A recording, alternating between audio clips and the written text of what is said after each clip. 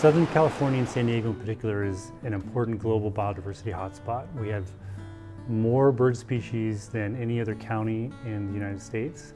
We have more plant species than any other county in the United States. There's very unique plants and animals that live here. For the residents that live here, it's our responsibility to protect them and make sure that they can, sustain themselves for future generations.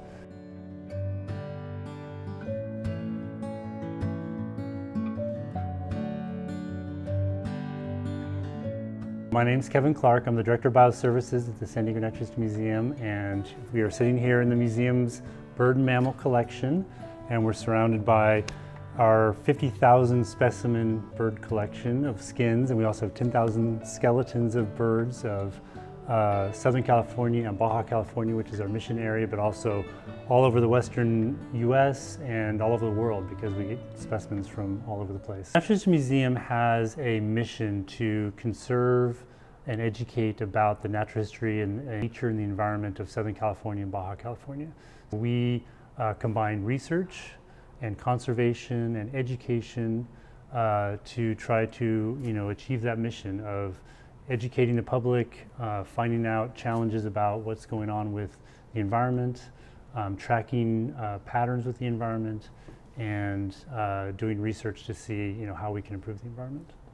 One group that we work with is the California gnatcatcher, and I have a specimen here as an example. The California gnatcatcher is a bird that only exists in Southern California, coastal Southern California, including Baja California. There's only about a little over 2,000 pairs left in Southern California, and so we do research with this species to try to track how its nesting is doing, how it reproduces. We do research on trying to find which kind of plants it most likes to forage in and which kind of plants it most likes to nest in, so we can protect those plants. And also if there's restoration efforts of disturbed areas, we can know what kind of plants to plant to make it a very good habitat for the California gnatcatcher.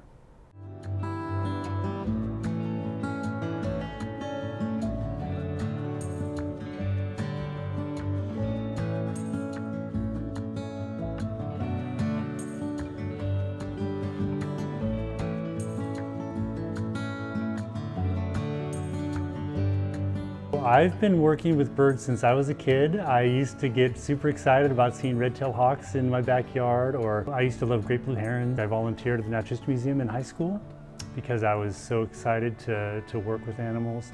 I went to college and majored in biology and studied animals there, and went on with my career, and so I've always followed that because that's what I love.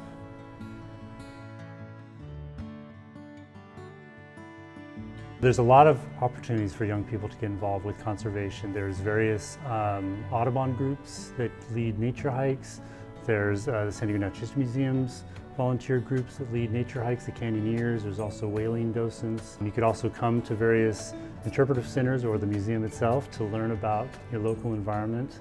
And there's also many different friends groups of various canyons that lead monthly hikes and bird watching groups to learn about the local areas.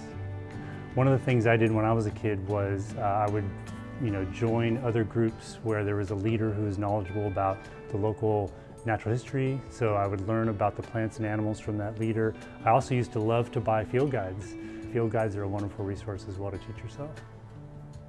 San Diego's grown a lot, and some of the places I remember being open space as a kid are no longer around.